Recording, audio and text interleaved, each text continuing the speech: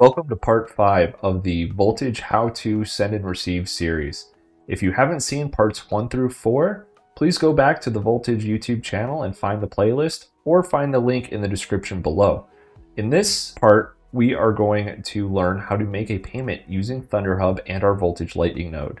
After your channel open confirms on the Bitcoin network, you will see that you have an available balance on the Lightning Network side of your Lightning node. This is the amount that you are able to spend if you would like. So in this example, we are going to go to Bitrefill and we are going to buy a gift card. Let's go to Amazon and let's just do a $5 gift card. We can add that to our cart, click checkout, click Lightning, skip, copy the invoice, and we take it back to Thunderhub. Thunderhub, we can click send, paste the invoice. It is not a key send payment, so we will leave that no.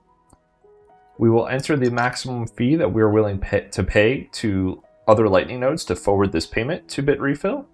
I'm going to make it fairly large just to make sure that it actually goes through, and I'm going to click pay.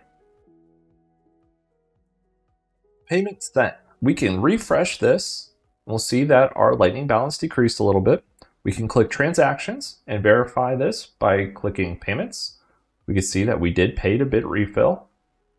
And we did pay a 2 Satoshi fee for this payment. Back on Bitrefill, it'll say order completed, and then you can click to unseal your gift card code. Anybody on the Lightning Network can give you an invoice, and you can pay the invoice by pasting it into the send area of your Lightning node. And that is how you make a payment using your Lightning Network node.